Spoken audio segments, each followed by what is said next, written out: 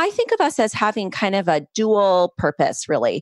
One of those purposes is to honor and nurture a vibrant humanism within Unitarian Universalism. Those Unitarian Universalists who identify as both UU and humanist and are interested in making sure that humanism is a really vital force within Unitarian Universalism. And then I think the other piece, which we're really growing into as an organization, and I'm excited to talk about some of the ways that I see that happening, is to be the link between Unitarian Universalist humanism and humanism found in other movements. And that might be humanism within ethical culture, which is another essentially religious philosophical movement. It might be secular humanism. It might be the humanism found with the American Humanist Association, which tends to be kind of an umbrella organization around humanism. So we are both that internal piece of nurture and support, and also really working to be kind of connectors and bridge builders with humanism at large.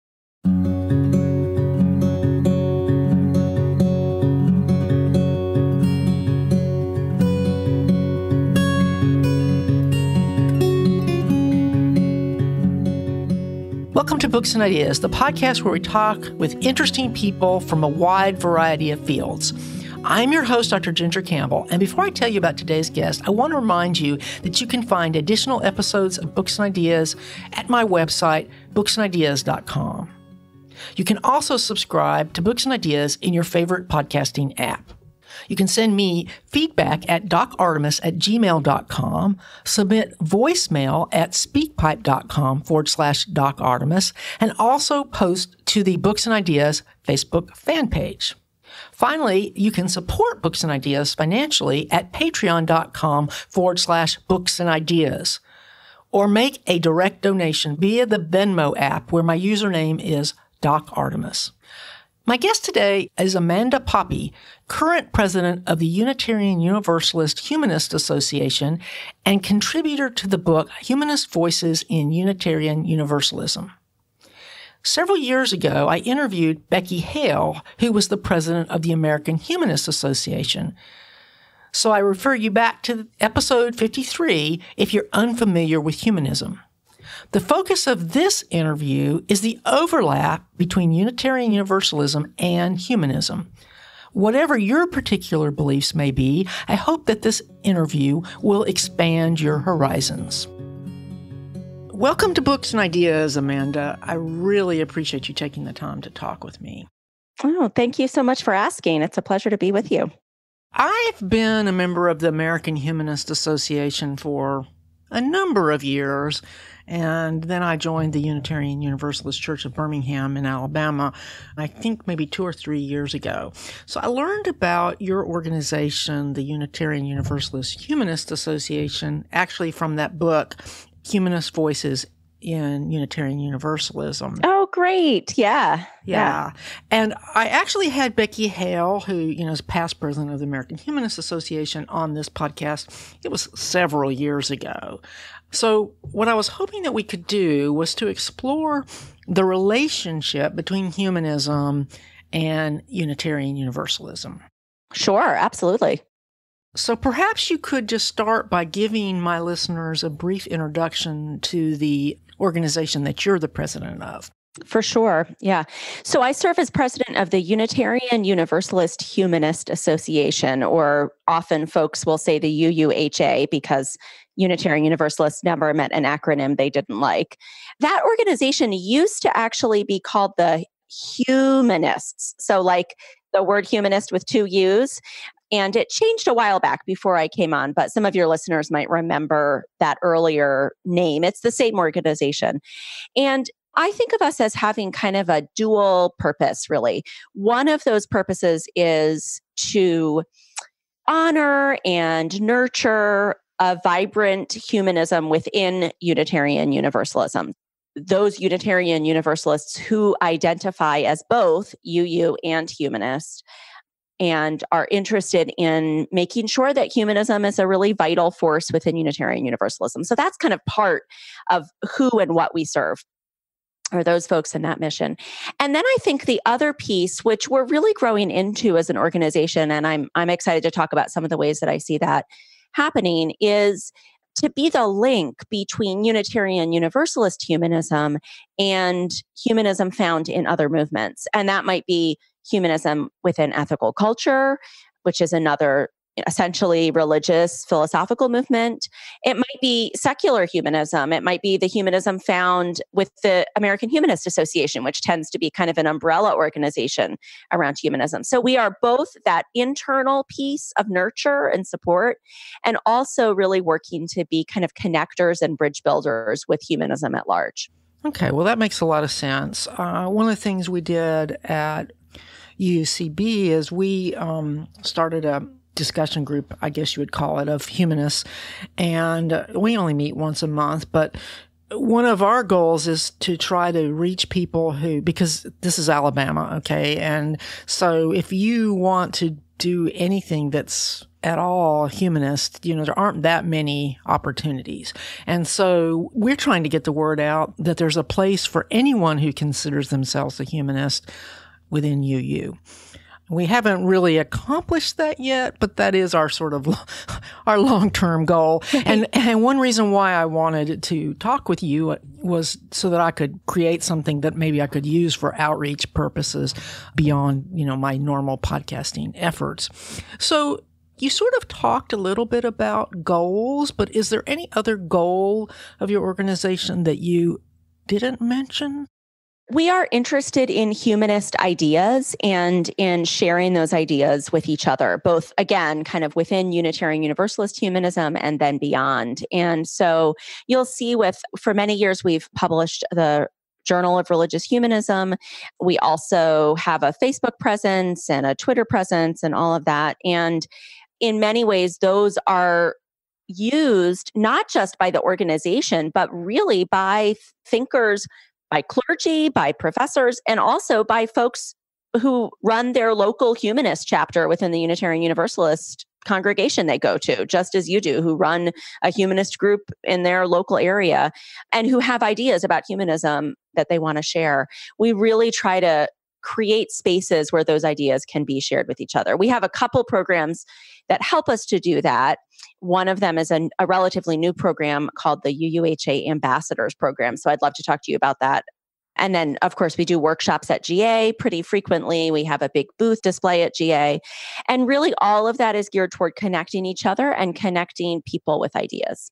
And for the sake of listeners who don't know what GA is, that's the General Assembly, which Unitarians have every summer. I'm actually hoping to go to that for the first time this year. So what's the relationship between the American Humanist Association and UUHA?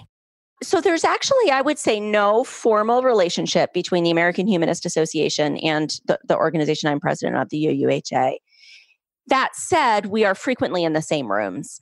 So both of us are member organizations of the Secular Coalition for America. So we're often in the same kind of member meeting space that way.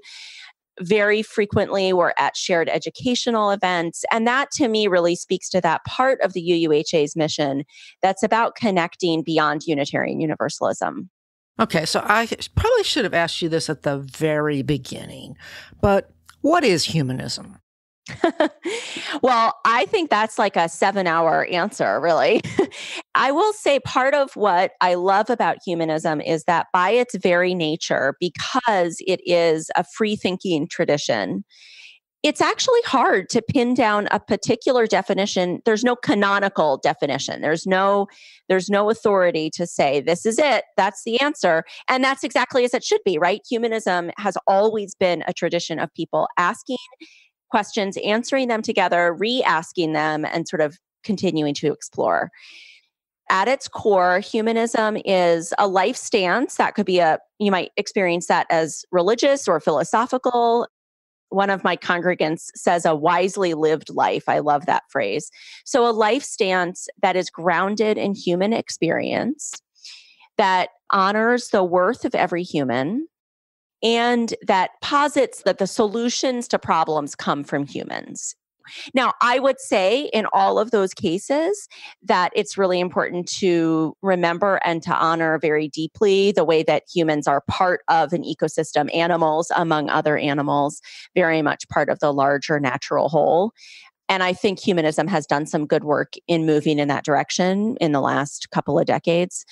But at its core, that's it for me. It's a life stance grounded in the human experience that kind of trusts the human experience and is interested in the human experience, and that sees that solutions to problems come from humans. It's our responsibility, in other words. In my group, we've come down to that as being the key thing, as we're responsible. Humans are responsible. It doesn't mean humans are special or better or any of that kind of stuff. It just means that we're responsible and nobody is going to come and save us from ourselves. I was noticing, looking at your website and comparing it to the American Humanist Association's website, that you both use the phrase not relying on supernatural sources. But I noticed that on the American Humanist Association, they explicitly describe their position as non-theistic. But your organization does not require that a person be a non-theist to identify as a humanist. Is that correct? That's right. Yes. And I would say that's consistent with humanism within Unitarian Universalism in general. It is consistent, at least with my understanding of humanism, that it's not an either or choice. It often is for people. People may experience that personally, but I don't think it has to be. And actually, you mentioned that Humanist Voices book, Humanist Voices and Unitarian Universalism. The chapter I wrote for that book is actually all focused on the idea that we don't have to see humanism as the opposite of theism, as in choose only one door. And I see that in the congregation that I serve. I serve an explicitly humanist congregation with really core humanist values. This is now in my full-time professional role as a clergy person to that congregation. That includes people who identify personally as atheist or agnostic and theist. We have folks who identify personally as Christian, and that is not inconsistent with their humanist values in any way. And that's a really important point to make. And I think that that's because I've had a lot of involvement in the AHA. I think that that is a differentiating position, because AHA has become, explicitly non-theist, and they put a lot of effort into trying to support the rights of non-theists, because obviously in the current political climate, we're being attacked. And then, where I live, I would think that it's probably more common for a person who identifies as humanist to also be a non-theist, just because we don't have those little subtle groups that you might have in an area where there's more choices. Right. Absolutely. Yeah. The subtlety can be a luxury, right? Yeah. Where does the Humanist Manifesto come into the story? Does your organization have anything to do with that? Again, sort of not explicitly. We don't have an explicit organizational link. The Humanist Manifesto, I think at this point really is, but we're on our third iteration now, I think, and it does tend to feel very linked to the American Humanist Association. Originally, of course, the American Humanist Association wasn't around yet, I believe, when the first Humanist Manifesto was written. And it was a thought piece and signed by people from many different places, right? But signed by scientists and by professors and by Unitarian ministers and a Universalist minister. And so it was really an articulation of those people of a set of new ideas, a way that they wanted to orient and center their lives that felt different than what was already out there as possible for people. And I think as you've seen different iterations of the Humanist Manifesto, that, it's changed and altered a little bit, the language has changed, but it still is a thought document in a lot of ways.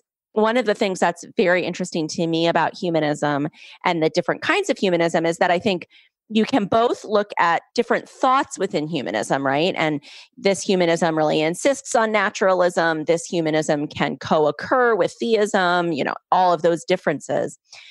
But one of the things that I see as a real difference is actually the practice of humanism and what it looks like for people to practice it differently. And I think that's one of the places you get into the difference between religious humanism, or what's sometimes called congregational humanism, and secular humanism. Often people in those two different camps, right, two different practices, might actually share all the same thoughts, but how they live them, what they literally, where they put their bodies, and, how they gather with people looks different from each other. In Unitarian Universalism, we have the 7 principles, which define what we stand for, since we don't have a creed. And last year, the American Humanist Association came up with something really clever called the 10 Commitments, to take the place of the 10 Commandments. Yes, they like to play with that all the time. It's one of their things. Yeah. And my first response to that was how much it sounds like the 7 principles. Like you say, there's a lot of overlap. So in your role as president of UUHA, do you have much exposure to any tension going on within Unitarian Universalism regards to humanism? Because a sense of tension comes through that book for sure. Right. Yeah. It's interesting to me. I was raised Unitarian Universalist. I'm actually 3rd generation, which is not so common. I hope it becomes more and more common that more and more of our children and youth end up finding a place in adulthood in our tradition. So I'm 3rd generation UU. I was raised that way in upstate New York in what was really a humanist UU congregation. That was the predominant theological orientation or philosophical orientation of the congregation. And it still is now at that congregation. And so I grew up with this sort of idea of humanism versus theism and this tension within the movement. And of course, I still hear it. And I often hear the back and forth, the movement's becoming more theistic, or the kinds of songs we sing feel more theistic. And I think every movement has pendulum moves. I want to break in here just a moment to tell you about how you can support Books and Ideas. I've been creating Books and Ideas since 2006, and it's always had a modest audience because it doesn't fall into any niche or genre. I recently increased my more successful show, Brain Science, to twice a month, and I seriously considered stopping Books and Ideas. But I decided to continue because of the enjoyment I get from talking to such a wide range of guests. My main ongoing challenge is the expense of audio editing. That's the reason I set up a dedicated Patreon page at patreon.com/Books and Ideas. You can also make direct donations to Books and Ideas via the Venmo app, where my username is Doc Artemis. Your support is greatly appreciated. I think every movement has pendulum moves. And so that's likely true. The language changes and shifts. What's popular or what the quote unquote big congregations are doing shifts over time. If you look back at Unitarian Universalism of 1960, or even further back into the Unitarianism of 1940, you would see more theological language than we see now. So there was a shift toward humanism, and there may well be kind of shifts back. And maybe this is because I was raised Unitarian Universalist. I didn't leave another tradition. I've never needed to let go of that baggage, right? I didn't ever pick it up. It's all just words. There's always going to be those movements within our tradition, within the tradition that we share. Because that is Unitarian Universalism. It is a pluralistic religious tradition. It's going to have atheists and agnostics and theists and Christians and Hindus and Jews and Muslims. And we're always going to be playing with language and metaphor and imagery. So I do hear that. I sort of don't always buy in as much, or maybe I just don't feel the anxiety around it in the same way, right? Because it'll swing again. And because there always has been, for me at least, space for different articulations, different language, different metaphor within the broader tradition. One of the things I will say in my group is when people are coming out of religions, which is not your experience, and they're looking for something else, and they go in and it feels so much like church, that can be very off-putting if they've been wounded. And how do we, when I interviewed Becky Hale, she actually referred to the fact that she had been a UU at some point and isn't, I guess, because the congregations where she lives are very theistic. And so the challenge I'm thinking is, I know we have a whole generation of people with the famous nuns, and how are we going to reach them in a way that they're going to be able to feel comfortable? Is that one of the goals of your organization? Because you mentioned being sort of an outreach. Yeah, absolutely. Absolutely. So one of our programs is called the Freethinker Friendly Program. We invite Unitarian Universalist congregations who, I will say, among congregations in America are already on the freethinker friendly spectrum, but we invite them to just take a look at their language, at their website, at the offerings that they have, and make sure that there are entry points for folks who would identify as humanist, who might identify as free thinkers or as agnostics or atheists or naturalists, whatever kind of language they might use.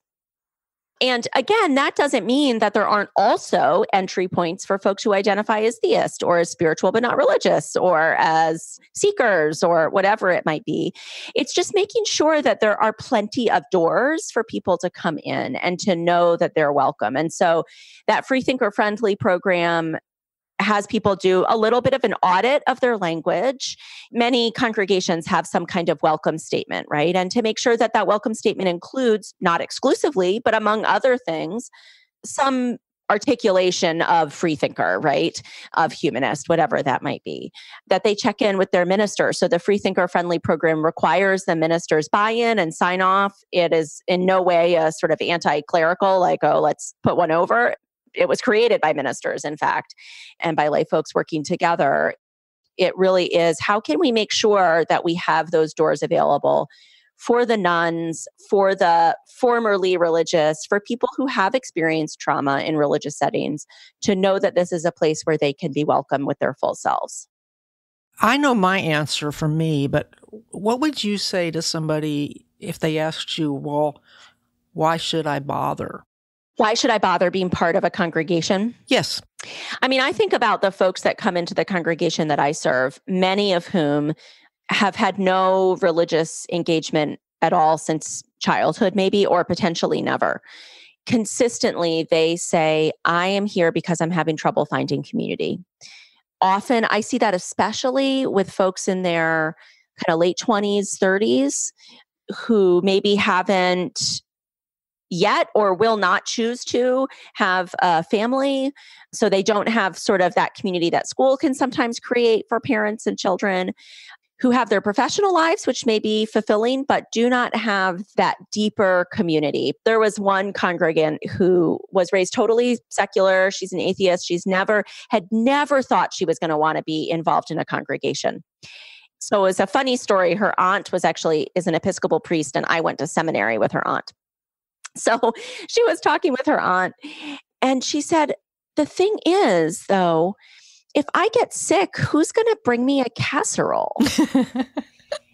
And it was just chance that her aunt said, well, hang on, I know somebody who serves a congregation of people that include atheists just like you, and they'll bring you casseroles. And of course, a congregation is way more than casseroles. But I loved the way she articulated it, that she knew that there was this system of people around her that she didn't have and that she could have. I think that's what I most hear people say when they come into newcomer Q&As, when they come into the congregation for the first time. They also will talk about raising their children and wanting help raising their children with their values. I think a lot of parents feel like, oh, I'll do that on my own. I'll just teach my child my values. But it's a lot easier to do it with other people, to do it in partnership and through a program. I hear sometimes about people wanting to do either service work or social justice work and wanting to do it, again, in community with other folks.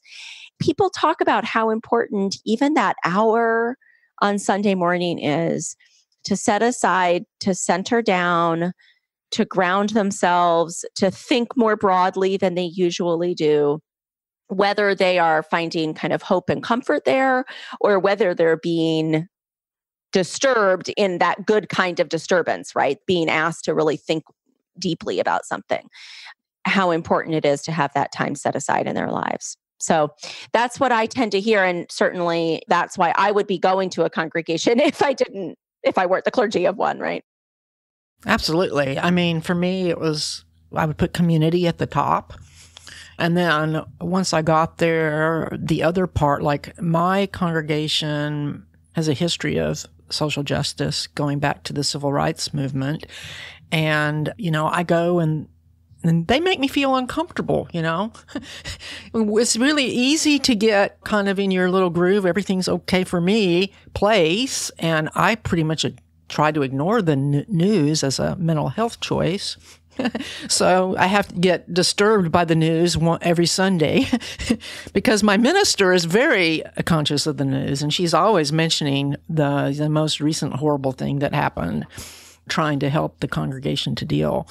So all those things you did a pretty good job of summarizing it. And one reason why I wanted to have you on the show that I didn't mention at the beginning is that my audience is largely secular, partly because of origins of the show many years ago.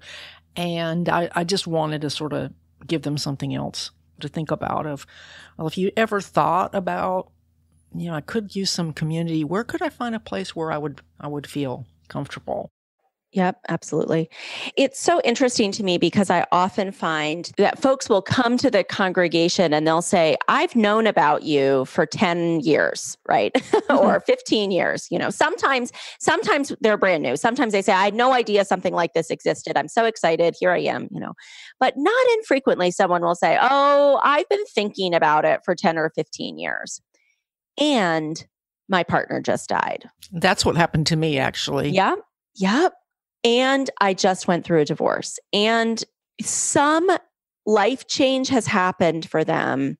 And this thing that they knew was out there for them, there is suddenly a space in their life that needs that thing. So yeah, it sounds like you've got that story yourself. I always, in those moments, feel lucky that they knew about us, even though it took them 15 years to come through the door, because then we were able to be there at the moment when they needed us. Well, I'll share a little bit of my story with you and my listeners. The first time I heard about Unitarian Universalism was in, I think, 1979, when I first left Jehovah's Witnesses. Having been a Jehovah's Witness is really hard to be something else. You just can't go down to the Baptist church. So the first time I went, I didn't like it because it felt like everyone was feeling all guilty about not being Baptist. That was just my sense of the people. I felt like somebody just let my brain out of a cage. Let's celebrate. And unfortunately, that was not what I experienced.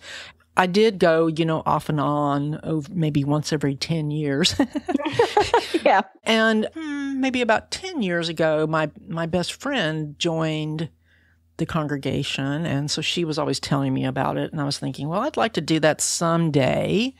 But my husband and I had this Sunday morning routine that did not include going to church. So I just had it on the back burner until when he died. I was like, okay, well, I've known that I was going to do this someday. So, yeah. And I guess that's not an unusual story. I think that's right. Yeah. In fact, I think sometimes I'll have folks that come and they like everything about it, but there isn't a hole in their life that's shaped like the congregation, if that makes sense. Sort of where you were maybe when you went in every 10 years and maybe you thought, oh, this is okay. This is nice. This is interesting. But yeah, I have something else I do on Sunday morning, or I don't really need this in my life right now. And that's okay.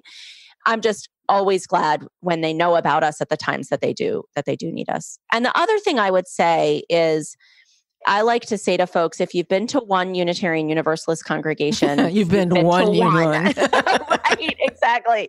Because they are so different from each other. And that's part of the beauty of it. There's no higher authority that says, hey, I'm the bishop, you have to do it this way. It is up to the individual congregation. But that means that they have their own cultures that have developed over the decades, or even, up in New England over the centuries.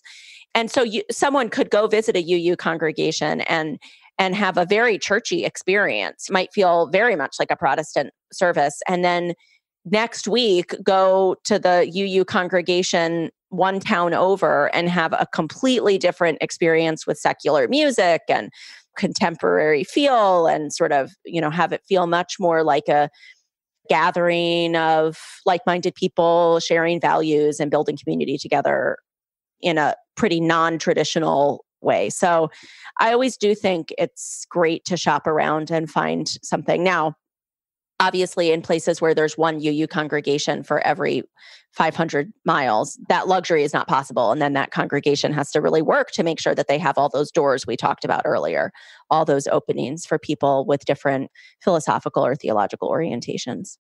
Yeah, I think there's currently 3 congregations in Alabama, because we just had someone get ordained and move to another town. So that's progress. Yeah. Definitely. Definitely. Yeah. So, Amanda, is there anything else you'd like to share before we close?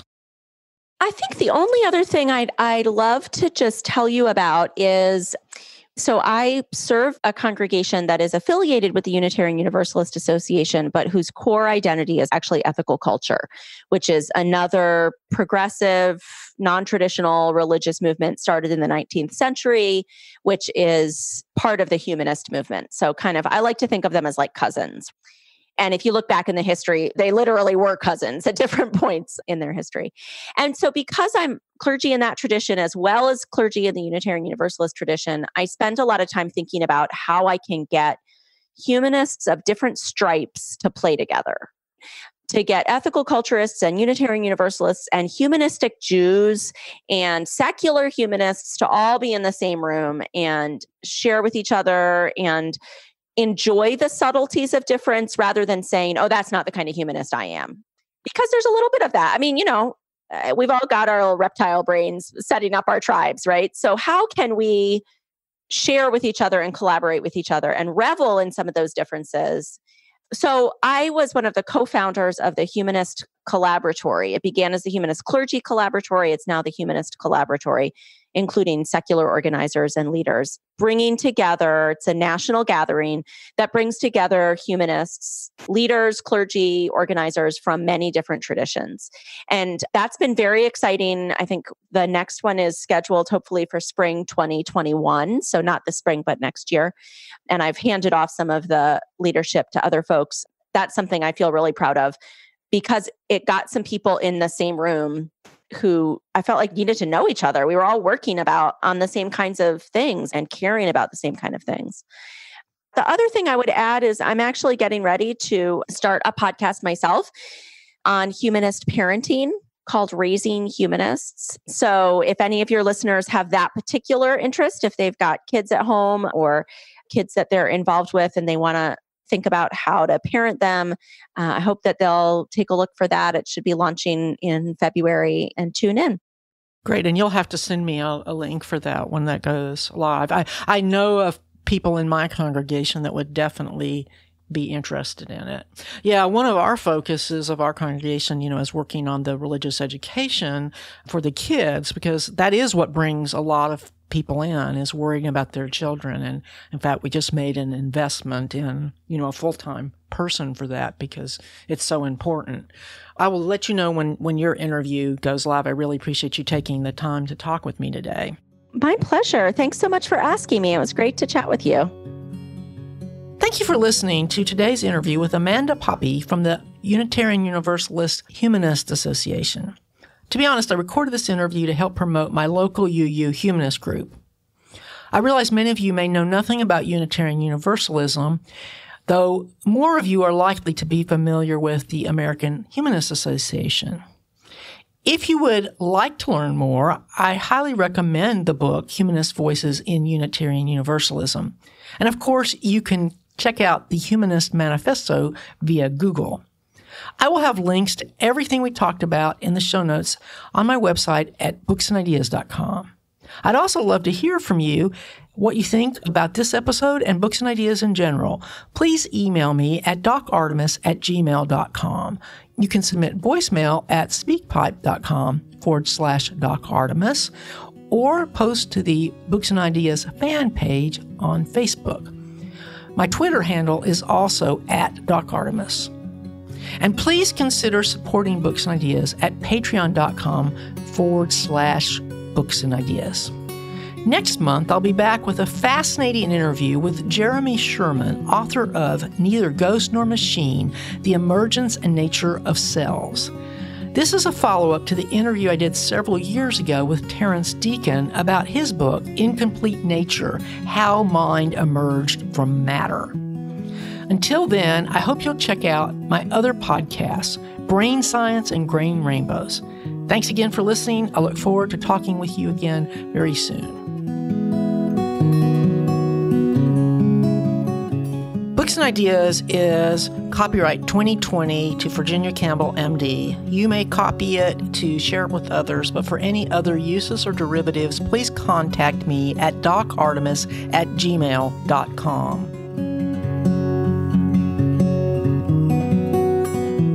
Theme music for Books and Ideas is The Open Door by Beatnik Turtle. Please visit their website at beatnikturtle.com.